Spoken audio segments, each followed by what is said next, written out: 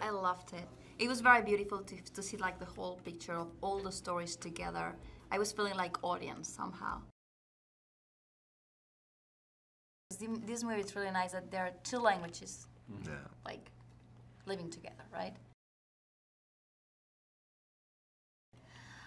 Well, I actually like, my first impression was I liked the whole story a lot. It was not just about my character, you know, I was feeling like I'm gonna be part of something bigger than my story. And that was really interesting because I've never been in that place.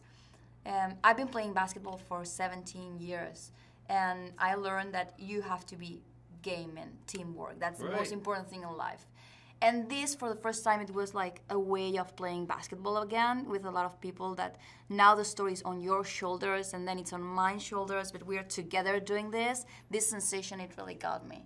And I love that. I like he's very different from me. And this was a challenge.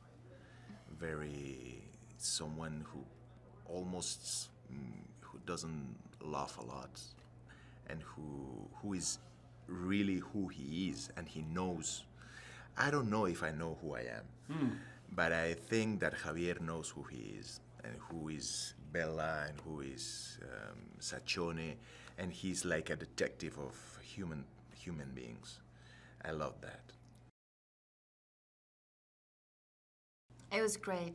He's such a talented writer and director, and he was so helpful with us, like creating a very special and safe environment to shoot and giving us surprises, making sure we were very comfortable and like feel free to take risks and to have fun with it.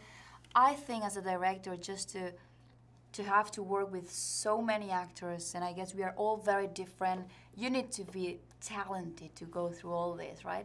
And he was not just talented, but fun and a pleasure working with him, and he was very close to everyone, and he was ready to listen to you and ready to be with you in a very big crew, and it was kind of a perfect companion and director for this movie.